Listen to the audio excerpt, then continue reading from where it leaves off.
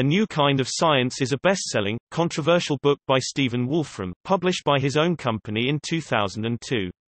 It contains an empirical and systematic study of computational systems such as cellular automata.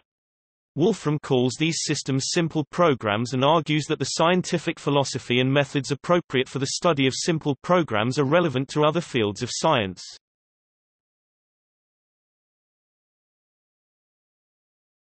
Topic: Contents.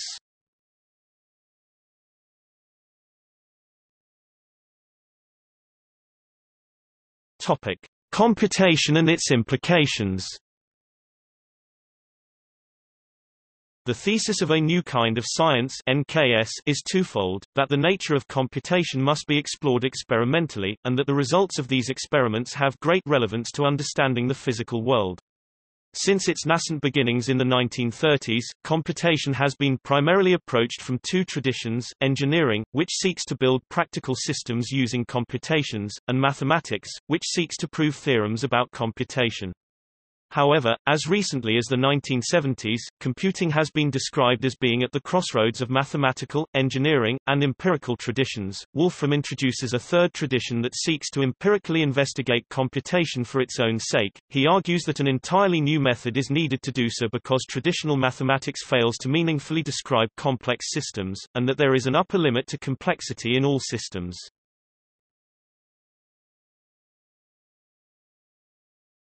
Topic: Simple programs. The basic subject of Wolfram's New Kind of Science is the study of simple abstract rules, essentially, elementary computer programs. In almost any class of a computational system, one very quickly finds instances of great complexity among its simplest cases after a time series of multiple iterative loops, applying the same simple set of rules on itself, similar to a self-reinforcing cycle using a set of rules. This seems to be true regardless of the components of the system and the details of its setup. Systems explored in the book include, amongst others, cellular automata in 1, 2, and 3 dimensions, mobile automata, Turing machines in 1 and 2 dimensions, several varieties of substitution and network systems, primitive recursive functions, nested recursive functions, combinators, tag systems, register machines, reversal addition. For a program to qualify as simple, there are several requirements. Its operation can be completely explained by a simple graphical illustration. It can be completely explained in a few sentences of human language. It can be implemented in a computer language using just a few lines of code. The number of its possible variations is small enough so that all of them can be computed. Generally, simple programs tend to have a very simple abstract framework.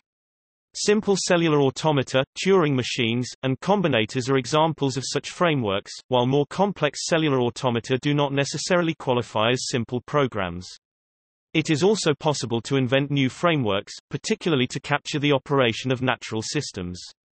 The remarkable feature of simple programs is that a significant percentage of them are capable of producing great complexity. Simply enumerating all possible variations of almost any class of programs quickly leads one to examples that do unexpected and interesting things. This leads to the question, if the program is so simple, where does the complexity come from? In a sense, there is not enough room in the program's definition to directly encode all the things the program can do. Therefore, simple programs can be seen as a minimal example of emergence.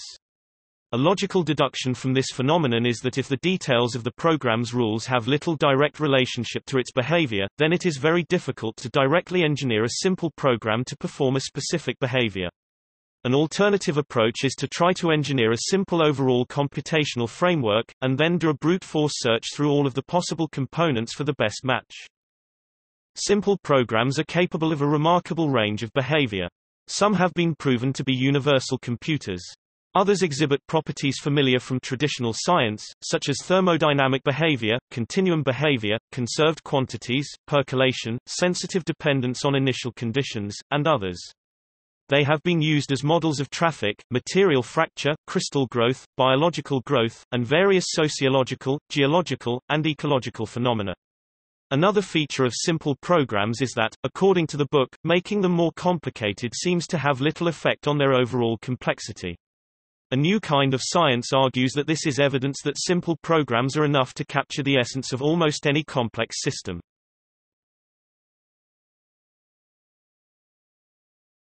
Topic: Mapping and mining the computational universe.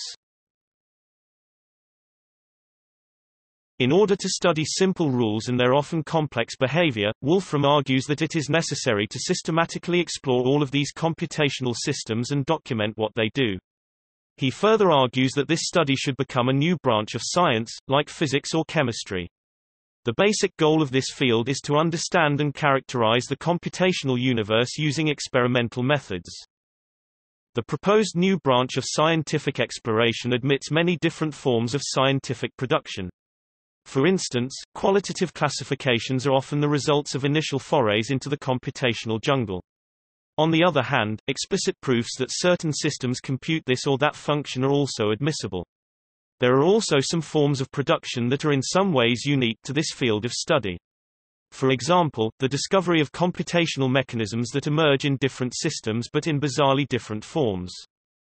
Another kind of production involves the creation of programs for the analysis of computational systems. In the NKS framework, these themselves should be simple programs, and subject to the same goals and methodology. An extension of this idea is that the human mind is itself a computational system, and hence providing it with raw data in as effective a way as possible is crucial to research. Wolfram believes that programs and their analysis should be visualized as directly as possible, and exhaustively examined by the thousands or more.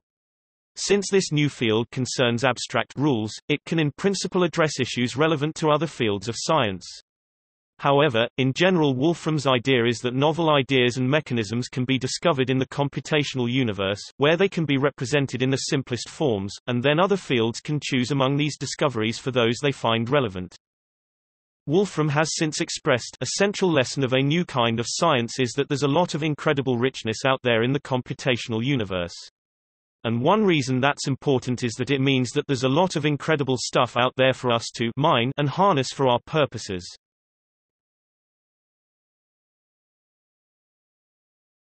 Topic: Systematic abstract science. While Wolfram advocates simple programs as a scientific discipline, he also argues that its methodology will revolutionize other fields of science. The basis of his argument is that the study of simple programs is the minimal possible form of science, grounded equally in both abstraction and empirical experimentation. Every aspect of the methodology advocated in NKS is optimized to make experimentation as direct, easy, and meaningful as possible while maximizing the chances that the experiment will do something unexpected. Just as this methodology allows computational mechanisms to be studied in the simplest forms, Wolfram argues that the process of doing so engages with the mathematical basis of the physical world, and therefore has much to offer the sciences. Wolfram argues that the computational realities of the universe make science hard for fundamental reasons. But he also argues that by understanding the importance of these realities, we can learn to use them in our favor. For instance, instead of reverse engineering our theories from observation, we can enumerate systems and then try to match them to the behaviors we observe. A major theme of NKS is investigating the structure of the possibility space. Wolfram argues that science is far too ad hoc, in part because the models used are too complicated and unnecessarily organized around the limited primitives of traditional mathematics. Wolfram advocates using models whose variations are innumerable and whose consequences are straightforward to compute and analyze.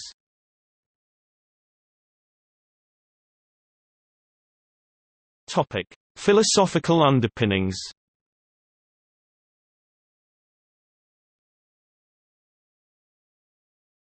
Topic: Computational irreducibility. Wolfram argues that one of his achievements is in providing a coherent system of ideas that justifies computation as an organizing principle of science. For instance, he argues that the concept of computational irreducibility, that some complex computations are not amenable to shortcuts and cannot be reduced, is ultimately the reason why computational models of nature must be considered in addition to traditional mathematical models.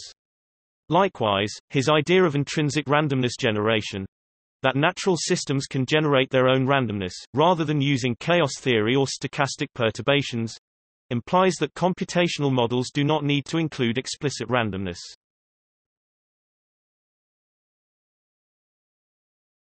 Topic: Principle of computational equivalence. Based on his experimental results, Wolfram developed the principle of computational equivalence (PCE). The principle states that systems found in the natural world can perform computations up to a maximal, universal level of computational power. Most systems can attain this level. Systems, in principle, compute the same things as a computer. Computation is therefore simply a question of translating input and outputs from one system to another.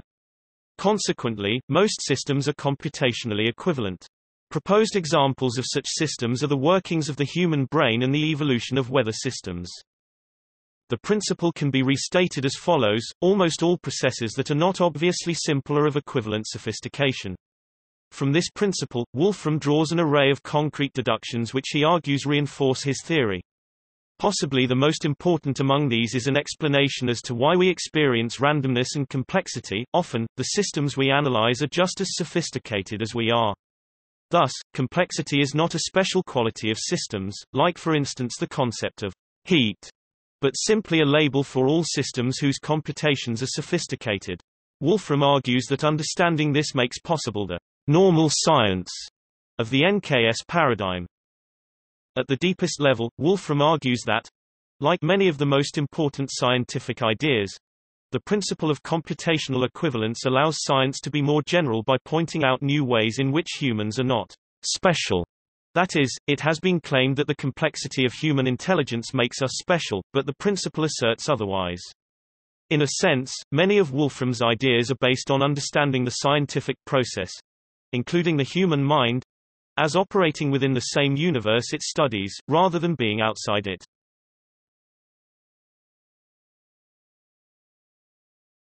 Topic: Applications and results. There are a number of specific results and ideas in the NKS book, and they can be organized into several themes. One common theme of examples and applications is demonstrating how little complexity it takes to achieve interesting behavior, and how the proper methodology can discover this behavior. First, there are several cases where the NKS book introduces what was, during the book's composition, the simplest known system in some class that has a particular characteristic. Some examples include the first primitive recursive function that results in complexity, the smallest universal Turing machine, and the shortest axiom for propositional calculus. In a similar vein, Wolfram also demonstrates many simple programs that exhibit phenomena like phase transitions, conserved quantities, continuum behavior, and thermodynamics that are familiar from traditional science.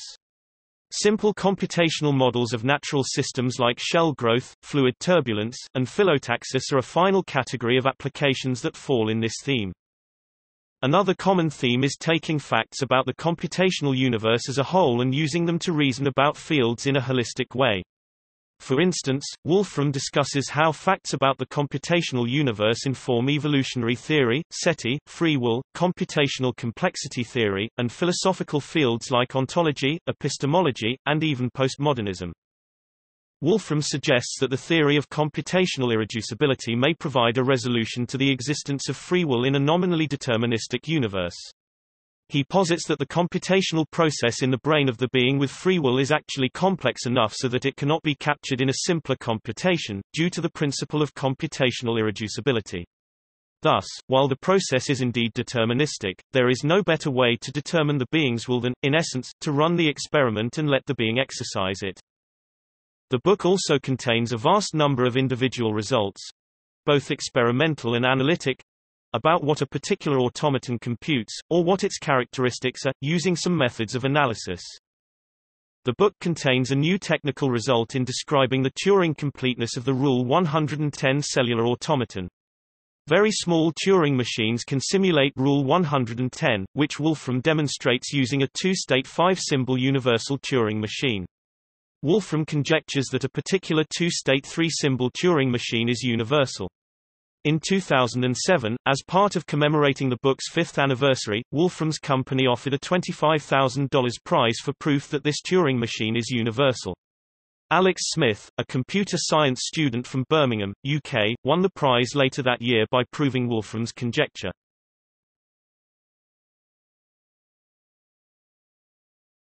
Topic: NKS Summer School. Every year, Wolfram and his group of instructors organize a summer school. From 2003 to 2006, these classes were held at Brown University. In 2007, the summer school began being hosted by the University of Vermont at Burlington, with the exception of 2009, which was held at the Istituto di Scienze e Tecnologie dell'Informazione of the CNR in Pisa, Italy. In 2012, the program was held at Curry College in Milton, Massachusetts. Since 2013, the Wolfram Summer School has been held annually at Bentley University in Waltham, Massachusetts. After 14 consecutive summer schools, more than 550 people have participated, some of whom continued developing their 3-week research projects as their master's or Ph.D. theses. Some of the research done in the summer school has resulted in publications.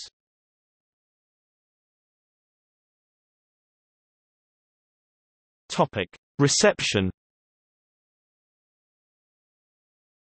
Periodicals gave a new kind of science coverage, including articles in The New York Times, Newsweek, Wired, and The Economist. Some scientists criticized the book as abrasive and arrogant, and perceived a fatal flaw: that simple systems such as cellular automata are not complex enough to describe the degree of complexity present in evolved systems, and observed that Wolfram ignored the research categorizing the complexity of systems. Although critics accept Wolfram's results showing universal computation, they view it as minor and dispute Wolfram's claim of a paradigm shift. Others found that the work contained valuable insights and refreshing ideas. Wolfram addressed his critics in a series of blog posts. In an article published on April 3, 2018, A New Kind of Science was listed among the 190 books recommended by Bill Gates.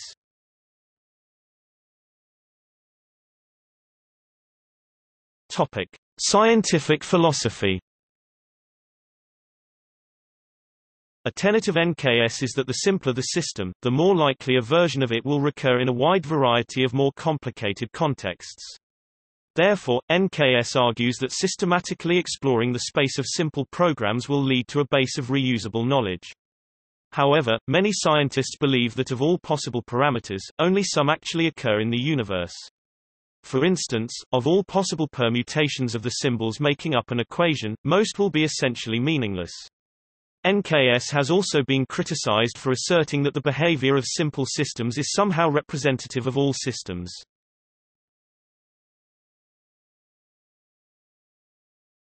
Topic: Methodology. A common criticism of NKS is that it does not follow established scientific methodology. For instance, NKS does not establish rigorous mathematical definitions, nor does it attempt to prove theorems, and most formulas and equations are written in Mathematica rather than standard notation. Along these lines, NKS has also been criticized for being heavily visual, with much information conveyed by pictures that do not have formal meaning. It has also been criticized for not using modern research in the field of complexity, particularly the works that have studied complexity from a rigorous mathematical perspective. And it has been criticized for misrepresenting chaos theory. Throughout the book, he equates chaos theory with the phenomenon of sensitive dependence on initial conditions (SDIC).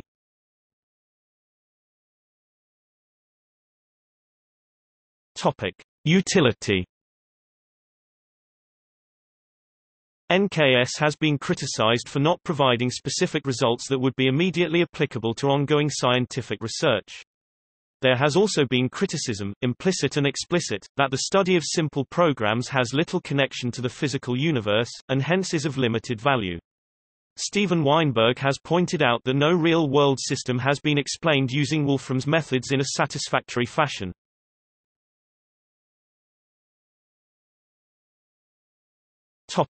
PCE. The principle of computational equivalence has been criticized for being vague, unmathematical, and for not making directly verifiable predictions. It has also been criticized for being contrary to the spirit of research in mathematical logic and computational complexity theory, which seek to make fine-grained distinctions between levels of computational sophistication, and for wrongly conflating different kinds of universality property. Moreover, critics such as Ray Kurzweil have argued that it ignores the distinction between hardware and software. While two computers may be equivalent in power, it does not follow that any two programs they might run are also equivalent. Others suggest it is little more than a rechristening of the Church-Turing thesis.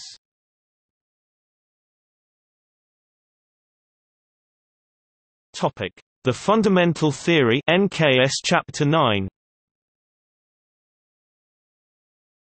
Wolfram's speculations of a direction towards a fundamental theory of physics have been criticized as vague and obsolete.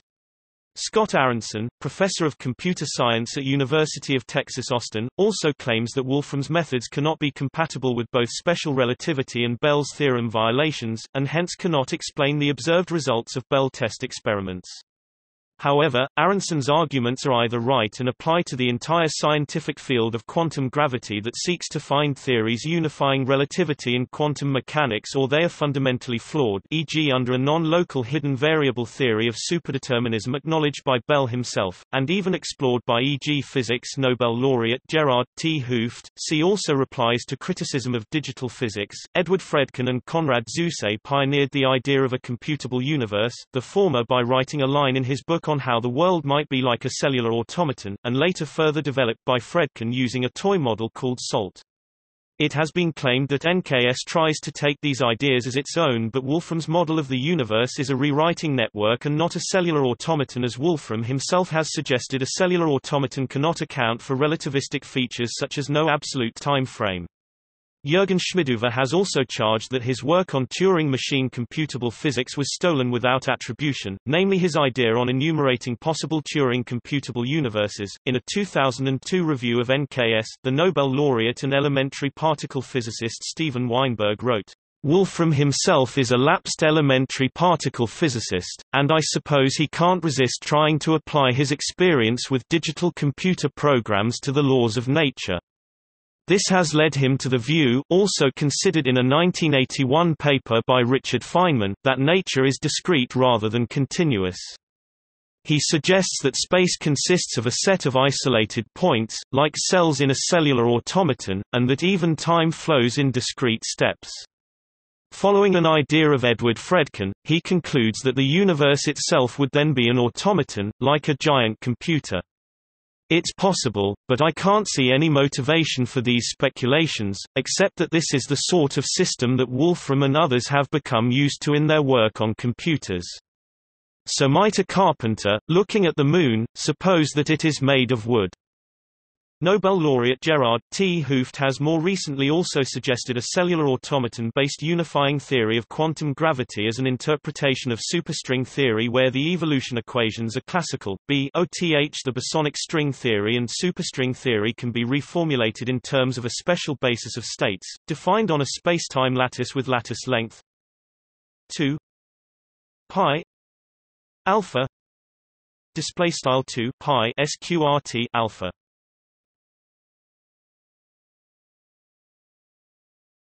Topic: Natural selection. Wolfram's claim that natural selection is not the fundamental cause of complexity in biology has led non-scientist journalist Chris Lavers to state that Wolfram does not understand the theory of evolution.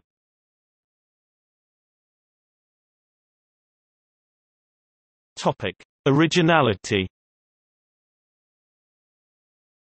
NKS has been heavily criticized as not being original or important enough to justify its title and claims. The authoritative manner in which NKS presents a vast number of examples and arguments has been criticized as leading the reader to believe that each of these ideas was original to Wolfram. In particular, one of the most substantial new technical results presented in the book, that the Rule 110 cellular automaton is Turing complete, was not proven by Wolfram, but by his research assistant, Matthew Cook. However, the notes section at the end of his book acknowledges many of the discoveries made by these other scientists, citing their names together with historical facts, although not in the form of a traditional bibliography section. Additionally, the idea that very simple rules often generate great complexity is already an established idea in science, particularly in chaos theory and complex systems.